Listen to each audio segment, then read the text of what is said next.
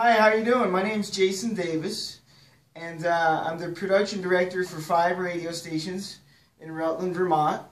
But I also have a cerebral palsy, and I was born with it. And I'm also the founder of a national nonprofit organization called the Adaptive Martial Arts Association. And what we do is we get folks with disabilities involved in martial arts. I started the program in 2011 after being turned away from a martial arts school when I was 8. And found that martial arts later in years helped me with my physical therapy, and I want to help others experience the same benefits.